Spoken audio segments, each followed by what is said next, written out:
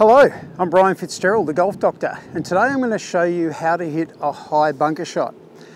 So if this is your first time to this channel, welcome. This channel is all about helping you play better golf and lowering your golf score.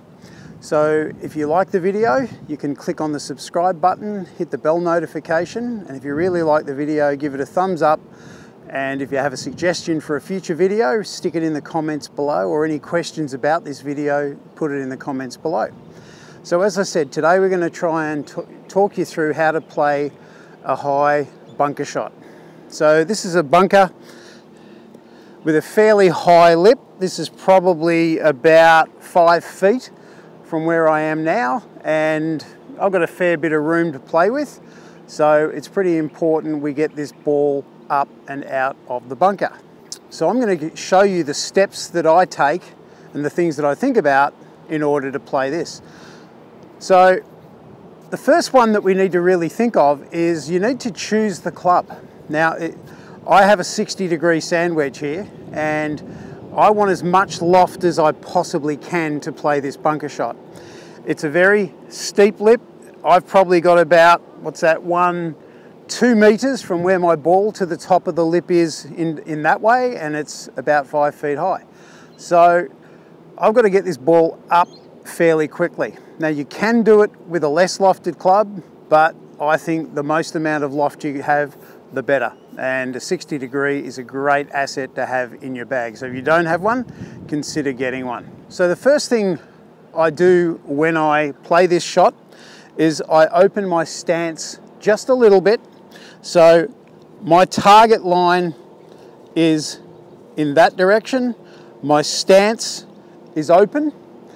And I do this to help promote a slight cutting across the ball action when I hit the shot. It's really important that I can get that cutting across. That helps me to add loft through the shot and get that ball up and out. So the second thing that I do when I play this shot is I tend to just have the club face at least square, maybe just that little bit open, because this lip is fairly close to me. So it's probably one of the few times I would advise opening the club face here in Melbourne. But I definitely just open the club face. So I'm opening the club and it's sort of going in that direction.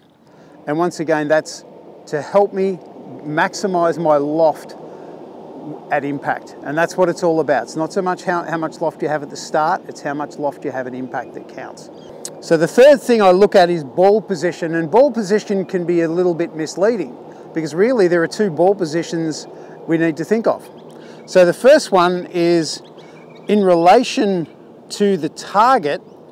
My ball position is forward of center quite a bit. It's a long way forward in there.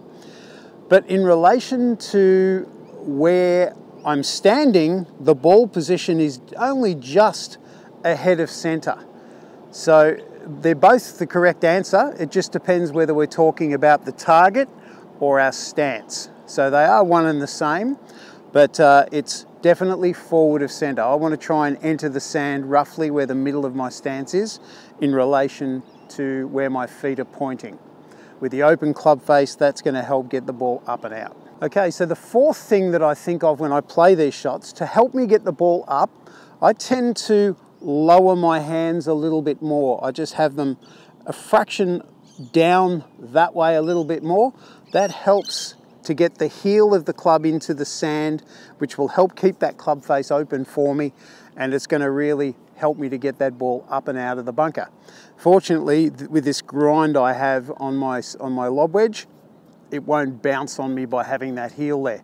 But it's just all these little things that they're all 1%ers, but they all add up to making this a lot easier than what it would be if I didn't do it. And the sixth thing that I do when I play this shot is I have my stance a little bit wider than normal. And the reason I have my stance a little bit wider than normal is to try and eliminate my lower body. I really don't want weight transference during this shot. By keeping my body out, it enables me to get the club head in front of my hands. If I'm turning this way, it doesn't help me. So I don't really want my butt end of the club staying in front of the club. I really want to get that club coming in front of my hands. And the trick here is when I do it, I want to keep that club face open. I'm not releasing the club that way. I'm actually releasing it, holding the club face open. And I've done a video before, which is called the open face coffee cup drill, where I attach a coffee cup to the face, and you almost got to feel like that when you're playing the shot, you're trying to keep the coffee inside the cup. We don't want to turn it and spill it. And this is one of those examples. So having that wider stance eliminates the lower body, just makes it easier for me to use my hands. And as I've said before, the most important thing here is I need maximum loft at impact. It's good to have loft at the start, but we really want to have loft at impact. There's no point having loft at the start only for me to start transferring my weight, having my hands in front, taking loft off the club. I want to maximize that loft at impact. So it's just a good thought to have when I play it. And finally, the more speed I can generate in my downswing, the higher the ball is going to travel. If I just generate a small amount of speed, it's going to come out, but it's not going to come out very high.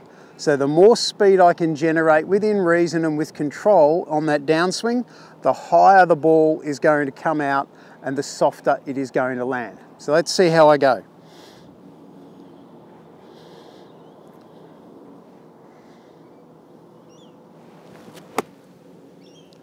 There's a pretty good shot. It's probably a couple of flag sticks short, but importantly, it got out and over this bunker.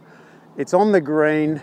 I then get the putter out and hopefully knock it in, if not 2 putts at worst. So the worst score I can have is a bogey. So that's my process for playing this shot. I'd love to know what your process is. Let me know in the comments below. If you have any questions, feel free to ask, or any suggestions to videos in the future. Not that I'm short of ideas, but I love answering questions you may have. Thank you for letting me help you with your golf. I'm Brian Fitzgerald, the Golf Doctor, and I look forward to seeing you in my next video.